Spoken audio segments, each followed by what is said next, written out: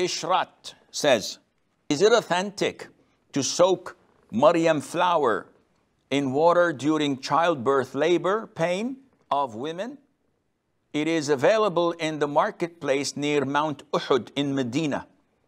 It is believed by most people in Bangladesh that during labor pain, if Maryam flower is soaked in water, it helps in delivery and reduces pain.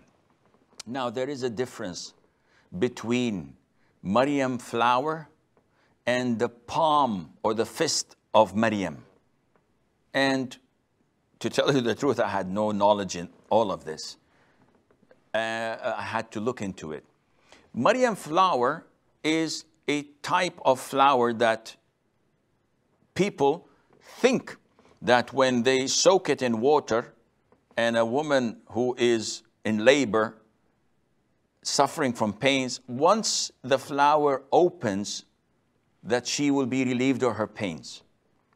And this is, without any doubt, bogus. This has nothing to do with Islam or not even with medicine. It is something totally fabricated. And probably it is something like these pills that they take. I think they call it a placebo or something like that. It has nothing to do with reality.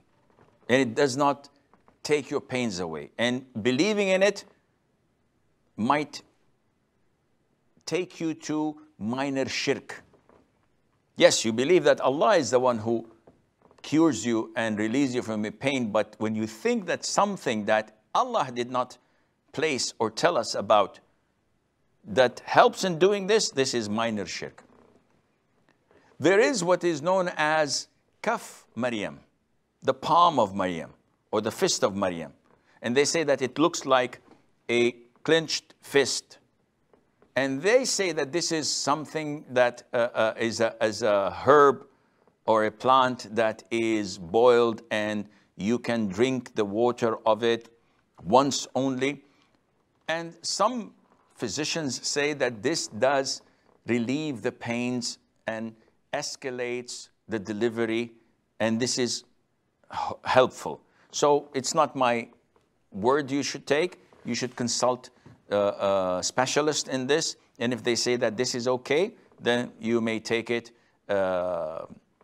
inshallah. But to believe that the flower of Maryam, that once it opens after being soaked in water, would relieve a pregnant woman from her pains, this is totally not true.